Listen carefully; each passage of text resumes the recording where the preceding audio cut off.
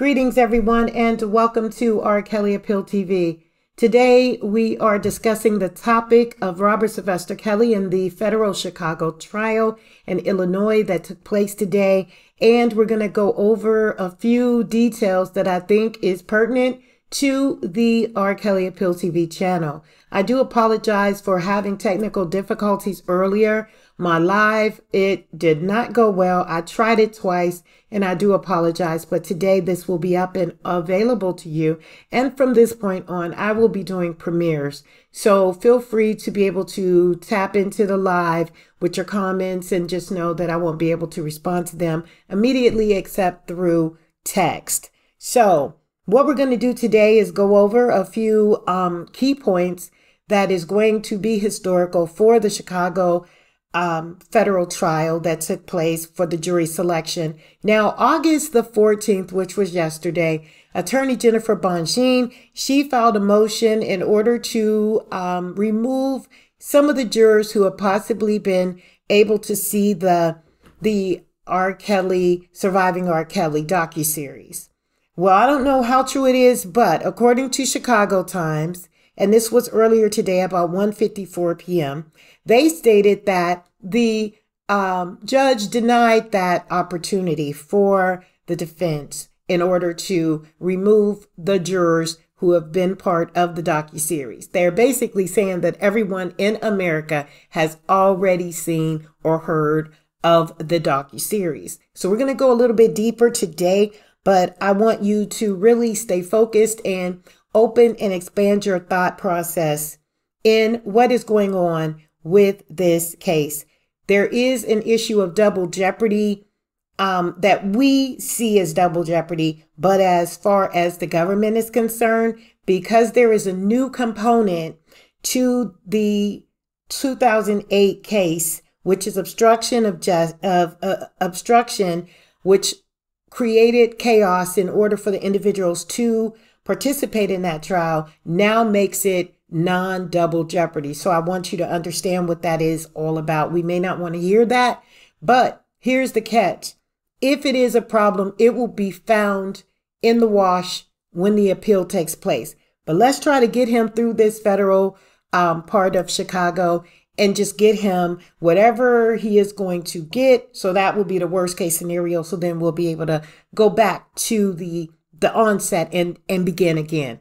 So let's listen to this video footage of the jury selection from NBC today. This was presented today on NBC News. Here we go. I think that's from the beginning. And those even who were captivated by the documentary Surviving R. Kelly, which for a lot of people was the first time they were seeing these allegations and hearing from the women's families. I mean, it seems like there are all these different trials, right? We've seen Illinois, we've seen New York, then there was that state trial from 2008. Is that playing a role in this trial now? And if so, what is the connection between the two? In theory, it shouldn't play a role because a jury is told, don't consider any of the other things you've heard about R. Kelly. Only judge him on these crimes that he's charged with. But realistically, R. Kelly's been charged in courts all over the country, state and federal. So the jury has to be considering that on some level. And indeed, just knowing about his other legal problems doesn't disqualify them as jurors. The question is whether or not the jury, in light of what they know about R. Kelly, can still be fair and impartial. But I mean, that is going to be a challenge for any defense attorney to seat a jury in these cases because he's just had so much negative publicity. And again, the 2008 case was an acquittal, and yet you're still having some of the same allegations, the same conduct coming into this case, which is an interesting double jeopardy issue. I wouldn't be surprised if they try to raise that on appeal if this is a conviction. All right, NBC News legal analyst Danny Savalas for us there. Danny, as always, thank you. So that's what I wanted that's what I wanted you to hear, because that is very vital. It's very important that you heard that attorney say that specifically the appeal part is going to have to be put into motion because there are some things there that is going to have to be broken down and revisited. So I wanted to let you know about that. The next thing on the agenda today is to talk about the filing. We're gonna hear the motion filing that Jennifer Bongine used today in this 7-page document filed August 14th, 2022. So let me put my phone on Do Not Disturb, and here we go. United States of America plaintiff versus Robert Sylvester Kelly, aka R. Kelly, Daryl McDavid, and Milton Brown, also known as June Brown. Defending Kelly's motion to excuse for cause potential jurors who have seen any portion of the docuseries Surviving R. Kelly. Now comes Robert Sylvester Kelly, defended by and through his counsel, Jennifer Bongine, and respectfully files this motion to excuse all potential jurors who have watched any portion of the docuseries Surviving R. Kelly. Now there's a footnote, and the footnote says, for the purpose of this motion, Kelly seeks to incorporate the Surviving R. Kelly docuseries, which can be streamed on Netflix. So, Surviving R. Kelly, well, the docuseries #1 explores the exact allegations that underscore this indictment, including Kelly's 2008 prosecution for child pornography of minor 1.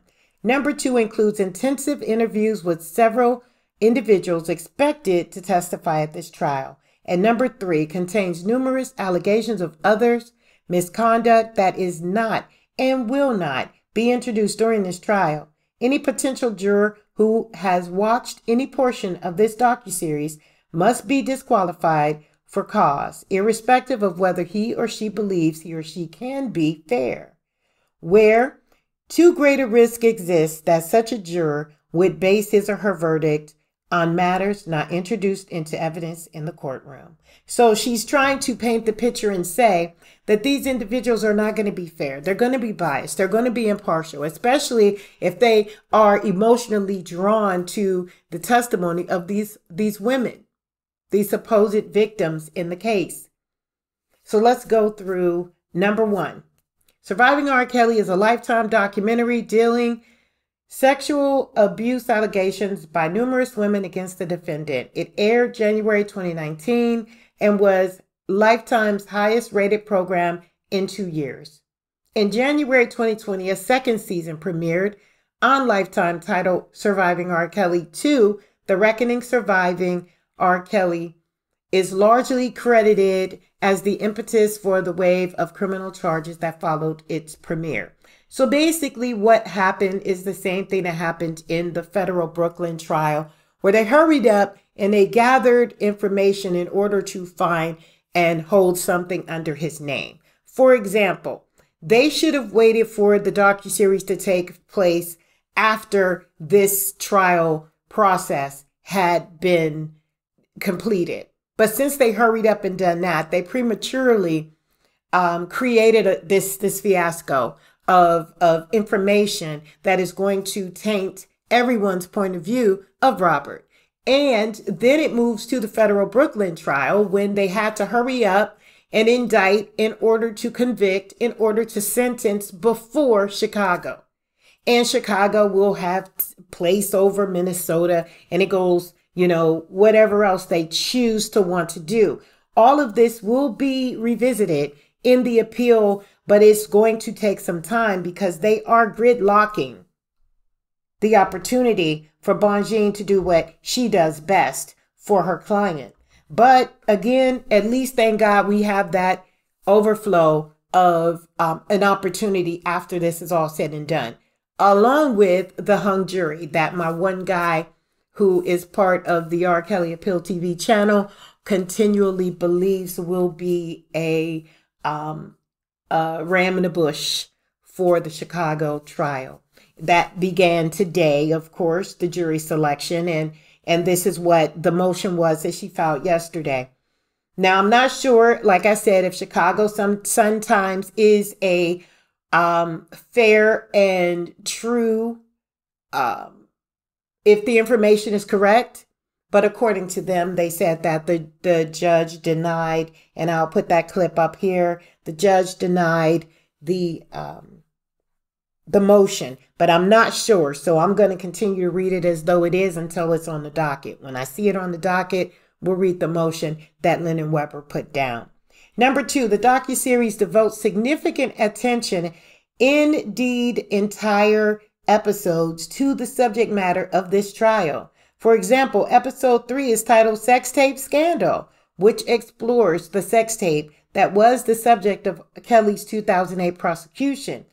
Relatedly, episode 4 is titled The People versus R. Kelly, which addresses the 2008 prosecution and allegations related to the first 8 counts of this superseding indictment.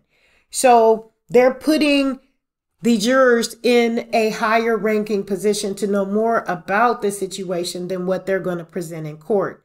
That's the reason why the prosecution is saying that they're not going to bring Jim Derogatis in. Why? Because he doesn't need to be brought in. All the information is right there on the table for him. You know, if you've heard anything about surviving R. Kelly, you're going to know about Jim Derogatis. So there's no need to bring him in. Prosecution doesn't have to. So that's double standard to the sanctuary of putting information out so that others could be fair and impartial and unbiased. Number 3. Indeed, the docuseries contains extensive interviews with some of the government's witnesses in this case, including Lisa Van Allen and Geronda Pace. Other individuals who appear in the docuseries are identified as potential witnesses in this matter, including Stephanie Sparkle Edwards and Andrea Kelly. There is a substantial overlap between the subject matter of this prosecution and the subject matter of the documentary. Now, mind you, Andrea Kelly was not part of the 2008 case. So why is she even there now? And this is what they're saying, it's going to overlap. And the subject matter is going to be confused to the jury in a way that they're not going to know what was the presentation from prosecution or what they knew about the case from the very beginning. And this is what Bongine is saying. And this is why she feels that a juror who has watched the docuseries should not be entitled to be a part of this jury selection. Number 4, furthermore, Surviving R. Kelly contains hours of interviews with individuals who share a litany of other allegations of sexual misconduct against Kelly, including some allegations that the government has already conceded it will not introduce at trial. Just by the way of example, the docuseries discusses allegations against Kelly in connection with his relationship with Aaliyah when she was underage. So they're going to bring the dead back to go before the trial, the same trial that happened in 2008, and nothing came about Aaliyah in this situation. But they're going to try to assume that these people are straight, treacherously scared of R. Kelly, that even Aaliyah was silenced and muted. This is what Bongine is saying is unfair and impartial to her client. In response to Kelly's motion in Lamine, the government has already conceded that it will not introduce evidence related to the allegations surrounding Kelly's relationship with Aaliyah. Why should they? They're already talking about it. They already are talking about it. They know this.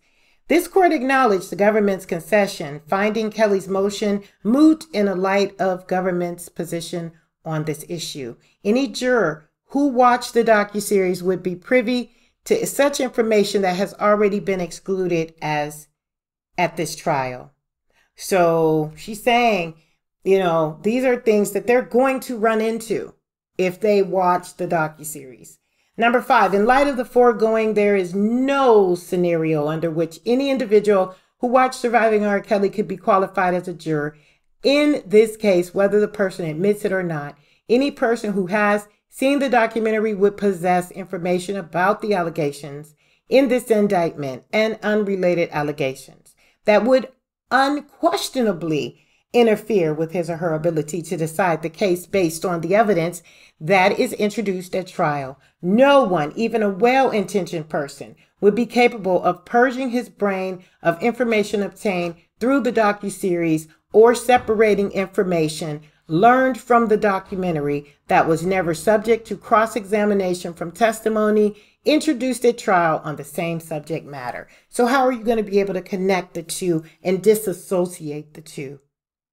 While putting your verdict down as guilty or not guilty. You're not going to be able to do it. You're not going to be able to share that you honestly did this for the purpose of knowing that you're going to be unbiased.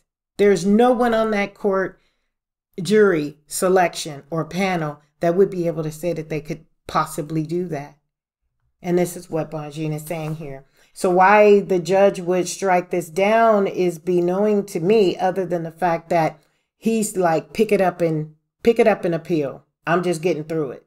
Number 6, the Sixth Amendment provides that in all criminal prosecutions, the accused shall enjoy the right to a trial by an impartial jury. U.S. Constitution Amendment. One touchstone of a fair trial is an impartial trier of fact. A jury capable and willing to decide the case solely on the evidence before it. Look at McDonough, Power Equipment versus Greenwood. In 1984, a jury is not impartial if his experiences, opinions, dispositions, biases, prejudice, interests, or relationships would prevent or substantially impair the performance of his duties as a juror in the accordance with the instruction of his oath. Wainwright versus Witt, 1985. Number 7, not only must potential jurors with actual bias be excused for cause, but courts have found that when circumstances create too great a risk of affecting a juror's decision-making process, even if the juror is not consciously fully aware of the impact, a juror must be excused. Crawford versus U.S., 1909. Holding that the law says that with regard to some of the relations which may exist between the juror and one of the parties, bias is implied and evidence of its actual existence need not be given. See Smith versus Phillips, 1982. Determining whether a juror is biased or has perjured a case is difficult, partly because the juror may have an interest in concealing his own bias, and partly because the juror may be unaware of it. See Hundley versus Godinez in 1992, recognizing presumed bias in extreme situations where for example, the prospective juror is connected to the litigation in such a way that it is highly unlikely that he or she could act impartially during deliberations. Number 8, this type of bias is called implied or presumed bias and is determined as a matter of law and attributed to prospective juror regardless of actual partiality. Jurors are considered impartial so long as they can consciously and properly carry out their sworn duty to apply to the law the facts of a particular case, according to Ross versus Oklahoma in 1988. A request to excuse a juror for cause may be supported by specific cause or reason that demonstrate that as matter of law, the juror is not qualified to serve. Gray versus Mississippi, 1987. In certain circumstances, jury bias will be presumed and the jury must be excluded. For example, where the juror is related to one of the parties or has a financial interest in the outcome of the case. U.S. versus Polishimi, 2000. Number 9, in this case, a potential juror who has seen any portion of surviving R. Kelly is actually prejudiced where there is simply no scenario under which an individual exposed to the contents of surviving R. Kelly can be impartial. Some potential jurors in this case who have completed the questionnaires acknowledge as much. But some potential jurors who have seen the documentary have indicated that they are still capable of being impartial. The representation, in a word, is absurd. Number 10, this case presents one of those rare circumstances where bias must be presumed by individuals who have seen surviving R. Kelly because the viewers have already gained an understanding of the specific facts in this case through television interviews with actual witnesses. Footnote, just by way of example, the following clip is a portion of extension interviews from surviving R. Kelly with one of the state's star witnesses, Lisa Van Allen. It is difficult to imagine that any juror would be equipped to listen to Lisa Van Allen's testimony with an impartial viewpoint and without allowing prior information received during the documentary to shade her assessment of Van Allen in court testimony. This is precisely the scenario. Even the best intentioned individual would invariably view a witness's testimony from the witness stand through a lens of whatever bias he or she developed after watching that same individual provide her account during a television interview. Number 11, to be clear, this is not a simple matter of a juror being exposed to negative pretrial publicity. Indeed, every prospective juror in this case has probably been exposed in some negative pretrial publicity about Kelly. Rather, this is an issue of potential jurors possessing a mountain of information about the specific allegations in this case and the witnesses' stories that will play center stage at this time and may or may not be admissible. Allowing an individual to sit on this jury who has seen Surviving R. Kelly is no different than allowing a jury to sit on the jury who was permitted to preview the discovery in the case. So they're saying that you're giving them all the ammunition. They know too much. They're not going to be able to be fair and impartial. Number 12, in a conventional criminal case in which the jury is asked only whether guilt has been proven beyond a reasonable doubt, the bias or prejudice of even single jurors would violate a defendant's right to a fair trial. So he's not going to be able to get a fair trial. That's basically what the judge just said. I'm not going to let you allow him to get a fair trial in my courtroom. Especially if he denied this motion. Now, I'm not sure because it's not on the docket. So don't take what I'm saying as face value that Chicago Sun-Times stated that literally they said it's rejected, denied. Okay? When it's on the motion, we'll read it and we'll give the specifics of why it is denied or accepted. Okay? 13.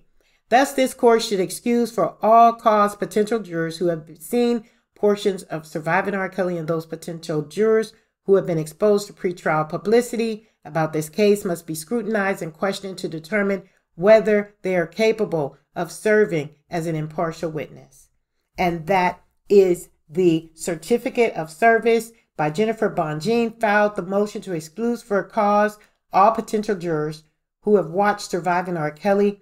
And this was done August 14, 2022. All parties have been served in this scenario. So what are your thoughts? I mean, I literally tried to go on 2 times to do a live, and I did it randomly at times where, okay, you guys didn't know I was going to be on, but it would have been waiting for you after work, after school. Somehow or another, everyone seems to have technical difficulties on YouTube at this point, unless you are one of those top people who are pushing propaganda that does not relate to what we're talking about here.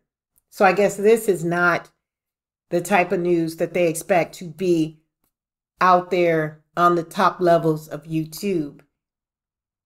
Okay. And I understand it. I so get it. But this is why I'm doing my pre-recording, because I expect that you get the information fairly and thoroughly. And I'm not worried about trying to figure out what's buffering, what's not, what's right, what's wrong. Can you hear me? Can you not? And then other distractions. And this is how I started my R. Kelly Appeal TV. It was always started pre-record.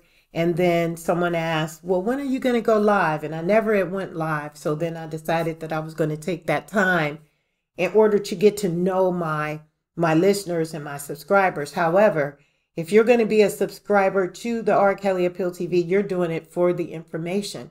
You're not doing it whether I'm live or whether I'm pre-recorded. So basically, you'll receive more pre-recorded information. It'll always be around 6 p.m.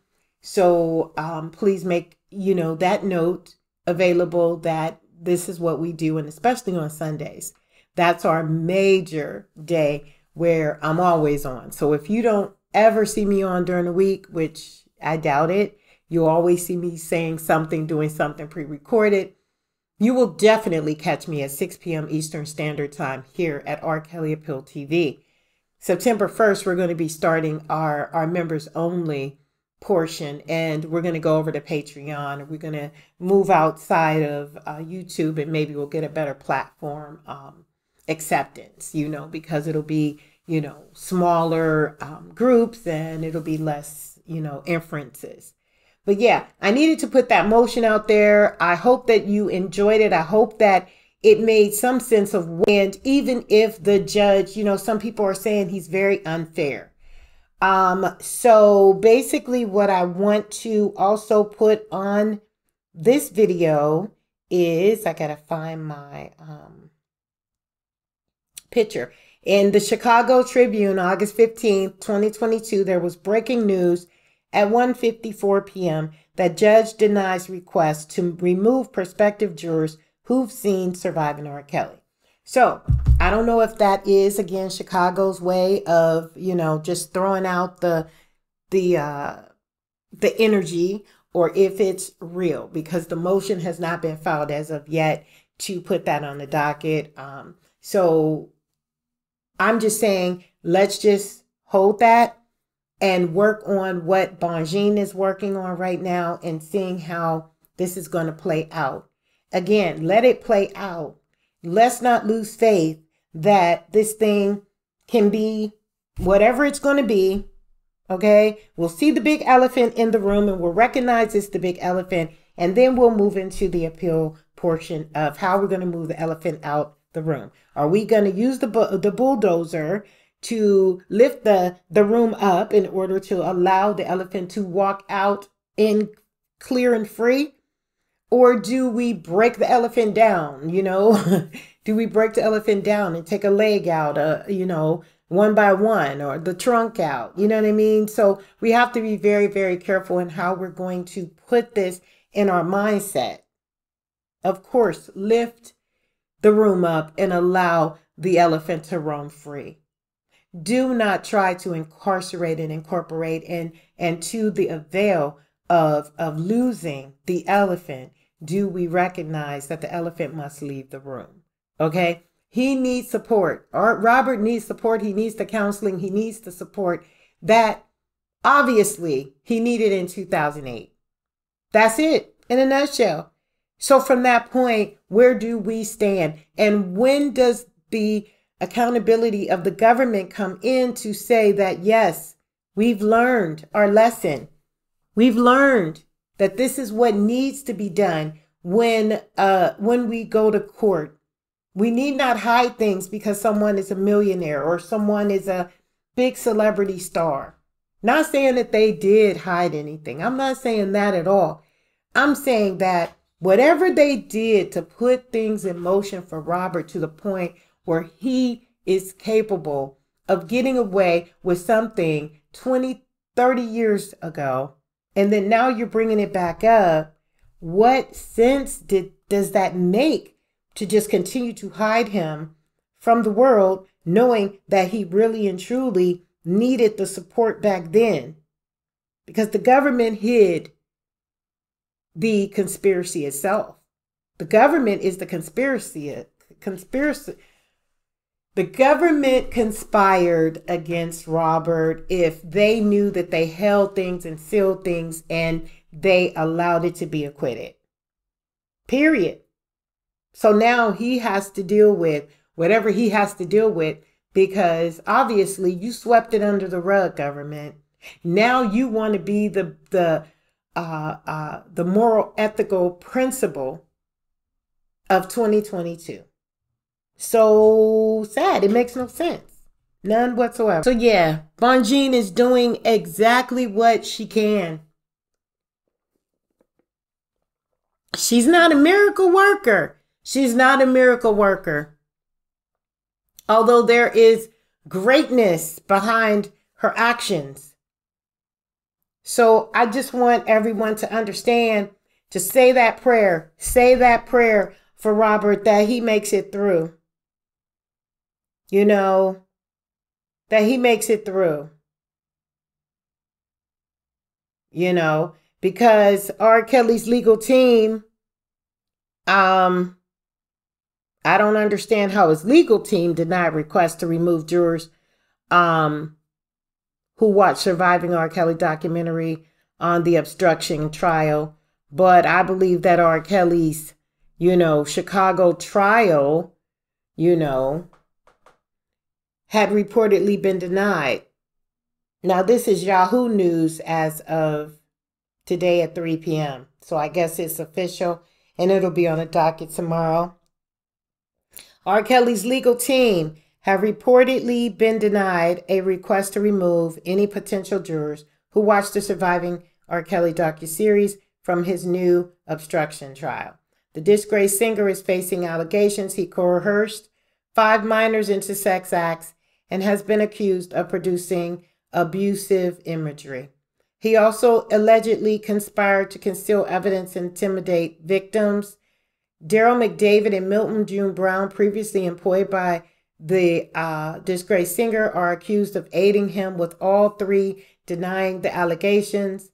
As jury selection began today in Chicago ahead of a trial set to last for the next month, Judge Harry Linenweber reportedly denied a request from Kelly's attorneys to reject members of the public who had watched any part of the Lifetime series. Surviving R. Kelly documentary first aired in 2019. The series, which later got a second season, investigated Kelly's mass of sex abuse charges. According to the reports, the musician's team argued involving jurors who had watched any part of the docuseries is unfair. According to the New York Post, Kelly's attorney, Jennifer Bonjean, said no one, even a well-intentioned person, would be capable of purging his brain of information obtained through the docuseries or separating information learned from the documentary that was never subject to cross-examination from testimony introduced at trial on the same subject matter. That's just what we went over in the motion she filed yesterday. There is substantial overlap between the subject matter of this prosecution and the subject matter of the documentary. So the Chicago Tribune reported, she added, allowing an individual to sit on this jury is the same thing as me sitting on the jury for Robert Sylvester Kelly as R. Kelly Appeal TV. It is going to be very, very devastating because I am going to find him not guilty, period, point blank, because of the information that I have within me. So Bonjean is also said to have added some possible members of the jury indicated that they had watched the documentary, which she describes as absurd. The publication reported Linenweber denied the request, suggesting a blanket rejection would not be appropriate. Kelly was sentenced to 30 years in prison in June after being convicted of sex trafficking and racketeering charges.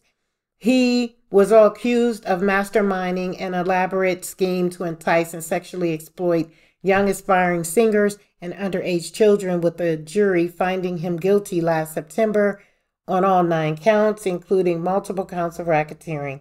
The I Believe I Can Fly singer, who denied all charges, was also found in violation of anti-sex trafficking law and the Mann Act. So that's where we are. I figure that it's overlapping, it's over-blanketed. Let the trial go through, let him get his sentencing, and work on the appeal, and work to get the trial he needs now, that they will not allow him because they're allowing other things to go in, because they're saying it's not double jeopardy. So I thank you so much for liking, commenting, sharing, and subscribing to this podcast. I will be here from now on with clear, fresh information on premieres that you can be guaranteed to be able to listen to, hear thoroughly, and have documented information right before your eyes with no buffering. So thank you so much, and please share, like, subscribe, and we will see you next time. And as always, keep it 100. God bless you, Robert. We are down for you. We are going to keep everyone in the know, and we're going to let everyone know what's going on with you at any time the motion moves.